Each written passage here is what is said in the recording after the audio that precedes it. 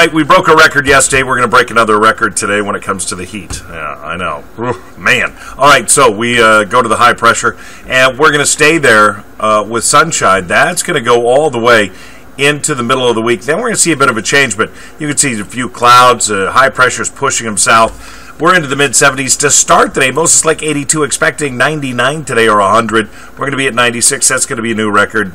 Low to mid-90s Tuesday, Wednesday. Then we get a break. Next system comes in, brings in a 30 to 40% chance of showers. Temperatures into the 70s. Yeah, we're going to enjoy that. And then the weekend, 68 degrees expected Saturday and Sunday. Those numbers subject to change, but still a welcome sign.